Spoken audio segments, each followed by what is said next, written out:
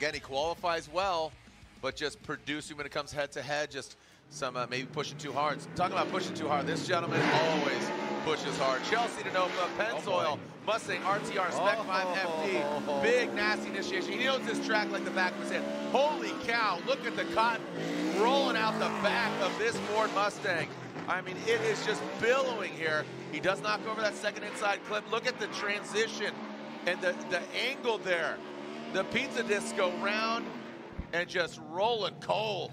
Wow. Every time that we would have a discussion about trying to very robustly define X factor as part of the scoring criteria, this man's name always came up because he's always doing something that just seems like a point of difference amongst the other drivers, whether it's a very unique and aggressive approach to initiation like this, swinging down low, throwing it right up against the wall, maintaining that distance to the wall all the way through, snappy transition back around from 1 to 2, getting a little bit tight there, right? You talked about maybe pushing a little bit too hard. Look at this smoke cloud billowing.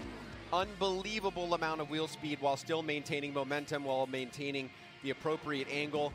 And notice how he starts low. He basically drives towards the wall and then throws the car into drift, catches it, whatever, 6 inches away from that outside zone, and then holds it there. So, yes, okay, he hits the inside clip 2, he gets into outside zone 2 a little bit late, but are you not entertained? Yeah, no, absolutely. He did a great job there. A little too aggressive on that second inside clip. Looks like he almost just hit right of center on that front RTR grille.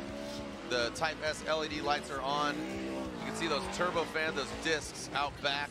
They're running a high offset wheel, so they didn't want a flush look. So you see how you know, disrupted that front bumper was. And no, I don't know if you noticed, but on the decel lights, they never really went away from green through the transition area, which is totally Chelsea Denofa. It basically just means he's floored all the way through, and the clutch is out. All right, here we go. 94, 94.0. So he does not get the #1 spot, but just behind Ryan Turk with a 94 X Factor, 9, 10, and 8. So that averages obviously to a 9.